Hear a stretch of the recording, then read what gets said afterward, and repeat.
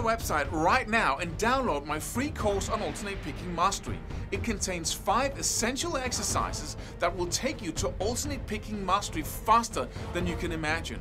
And then I've included my method of how to lay out a practice plan in just 1 to 2 minutes that will absolutely boost your results like nothing you ever tried before. So go download it right now. It's free.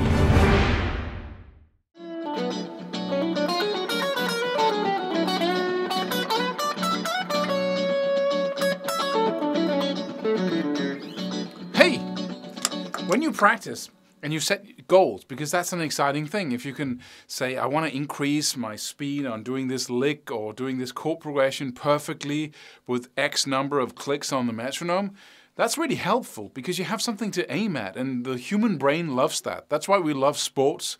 We love that there's a simple goal. We need to, one team has to score more goals than the other, and then they win. So we have a specific thing to aim at, and that's very motivating for most of us. But then there's a guy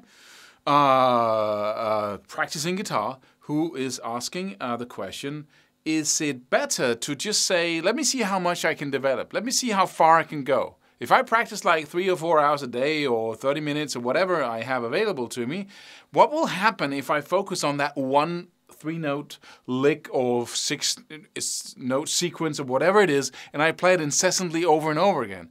Is that better? To be kind of open and say, what will happen if I do X, right? Or is it better to say, I want to aim at this level. I want to get at this level in a week. I want to increase my speed at 10 clicks on the metronome in a week or in a month or whatever it is. What's better, to have a goal or to just say, what will happen if?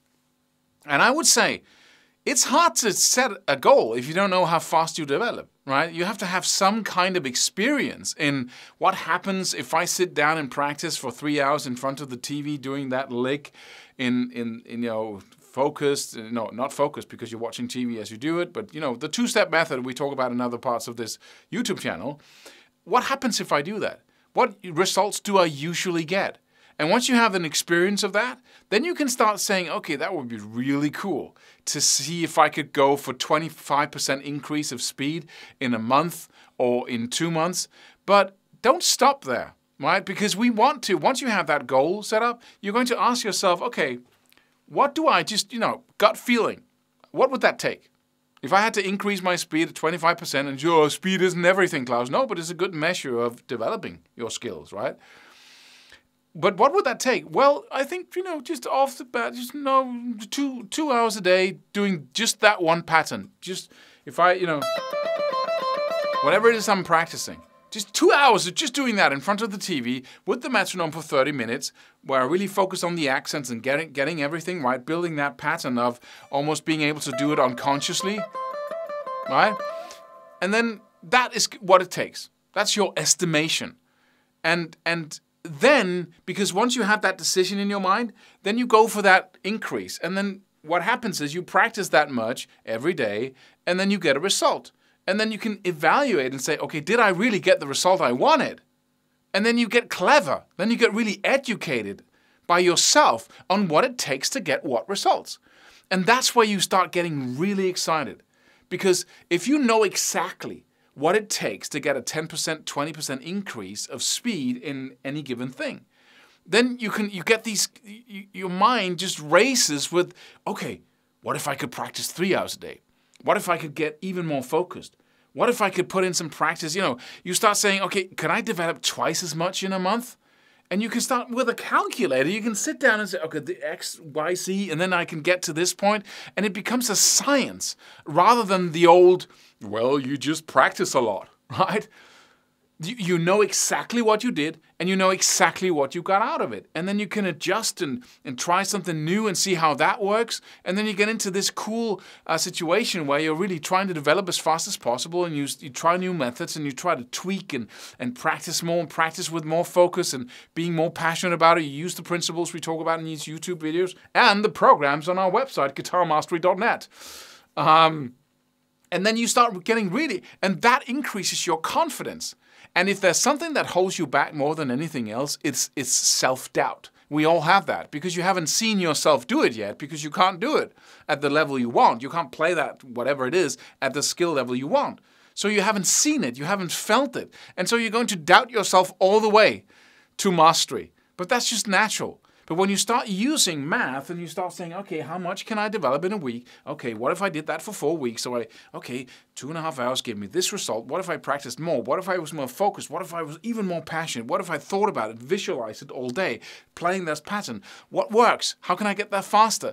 Then you start really being certain that you can get there because you see the progress. But I see the progress because I know I was far better than I was a year ago. But you don't see the progress. You don't. It's like watching your kids grow. You don't see it. Somebody else has to come into your house and say, wow, they've really grown. And you go, well, I guess they have when I look at the pictures, right? You have to take pictures of your development. You have to be conscious about what actions produce what results in order for you to really get excited about what you can do. If you don't measure and really do these things and very conscious and evaluate and try to get better at it, all you do is practice and you don't see how good you become. So there's nothing to get excited about. So you're not excited. So you don't really get into it full on. You don't get obsessed with practicing because what's there to be obsessed about? Right? You don't really experience the growth. You don't see it on a piece of paper. So if you get 10% better at picking, which is a lot in a month, because you can get 100%, twice as good in 10 months, right? Or you could tweak it and become 20% as good in a month, which, okay, 5 months I could get twice as good as that. You see how that works, right? And if you do that, there's something to be really excited about. When you practice, you're not bored doing repetitive patterns because, okay, that was 100. Yeah, 1 hour, oh, that was 1,000. Okay, oh, that was 2,000 today. Okay, next day, 2,000. And you get excited about the basics of practicing, right? Instead of getting entertained by all the fabulous ways of trying to get there faster, practicing with speed and all of this mumbo jumbo, right? And you get into the basics, you build your skills, you have hundreds of thousands of repetitions. It's amazing, right? That's the way to get there. So to just get back to the question, is it best to focus on just seeing what happens if you practice X hours or with X amount of focus and so on? Or is it best to set yourself goals? And I recommend doing both. And of course, you need a little experience. See how far you get with doing X in 1 week. Times that up, 4 weeks, say that's my goal. Or I'm going to push that limit a little bit, see if I can get better than my little calculation here. What would it take for me to get twice as good? Well, then use the principles we're talking about, right? Practice more, more passion, more enthusiasm, more focus when you practice, more concentrated effort into one tiny little thing and then overwhelm it with power. All the other principles we've been talking about. That's a way to get to it. And that's a way to, get really excited and obsessed with practicing is because you know it works. Most people don't see 10% improvement. You do. And get excited about it because you can increase that and you can get there even faster. And when you get there, you can be excited about it, right? If I told you it's Christmas Eve, you're going to get $1 gazillion and everything you ever wanted sometime in the future. I am? And you don't know if it's 100 years or 10 years or do I have the talent, blah, blah, blah. So you have this uncertainty. So what's there to get excited about? Maybe, right? But when you know what you're going to achieve in the next 4 weeks, that's something you can get excited about. Without, risking getting, terribly disappointed because it's a science.